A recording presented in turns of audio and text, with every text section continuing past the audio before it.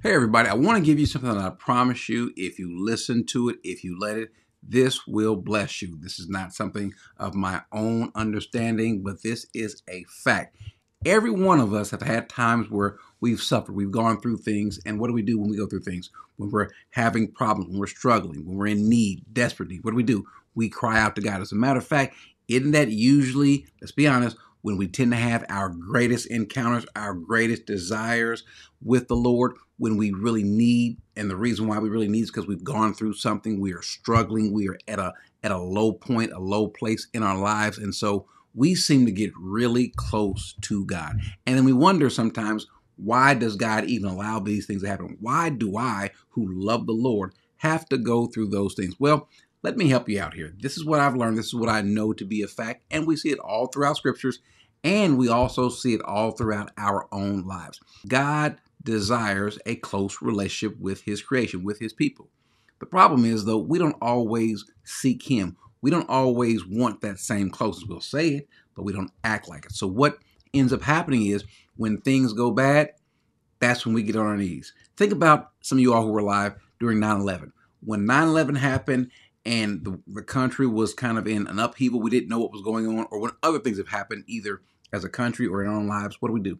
We pray. We go to church. We read our Bibles. We search for answers. We search to get closer to him. Well, if God only hears from you or hears from you in the greatest sincerity when things are bad, when troubles and trials come your way, well, then what do you think God is not going to take away? The very thing that brings you closer to him. Yeah, Corey, I would love to have a great relationship with him, but without it being caused by or pushed by bad things. Now, understand, God takes those things. He says he causes all things, or the word is, we know that God causes all things to work together for the good. I want you to notice what this thing is. When he says that God is causing, it doesn't say cause, it really says he works. This word right here is sun erge, which is with, and erge works. So God is working with those things that happen in our lives, and he uses those to grow us, to make us closer for those that are called according to his purpose. So he will take those things.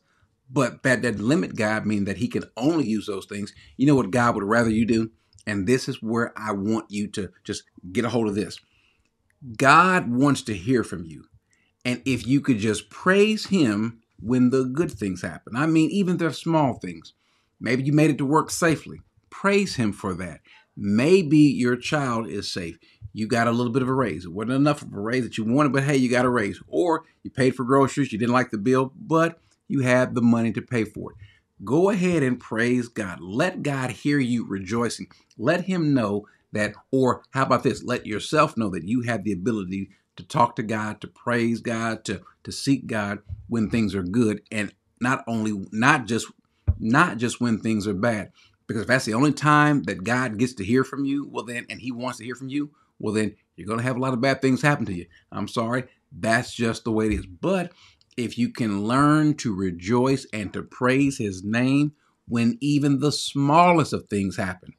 Let me ask you guys a question. If someone called you or spoke to you when good things happened to them, something that you did for them, and they called you and spoke to you and got closer to you, you enjoyed that, what would it likely increase you or cause you to do? Bless them some more. It might cause you to want to do more things to have this fellowship. Does that mean that God is going to do the exact same thing and going to just keep blessing you over and over and over and over again just because you are praising him? No. But what won't happen is he's not going to take away those things, because you have learned to, as Paul says, you have learned to be content no matter what state you're in, whether you are up or whether you're down, whether you've been blessed or whether you've been brought low. In every way, learn, as Paul says in Philippians 4, learn to be content, happy. And then watch your relationship with Christ grow. Are there going to be some negative things happen? Yeah, but guess what? You communicating with God or you praying because something bad has happened won't be the reason why you do so. You'll do so because you have this closeness and this desire to be with him. And what ends up happening more than that is there's going to be a peace over you no matter the situation, no matter the circumstances. You will have trained yourself to be content because you've trained yourself to praise God even with the things that you may customarily not have praised him for. So do that one thing, praise him for everything, small, little, even if it's in someone else's life. Give God the opportunity to hear you, not when things are bad, but when things are going well as well. When things are uneventful and when things are eventful. And see how much of a spiritual benefit you get from that. Amen.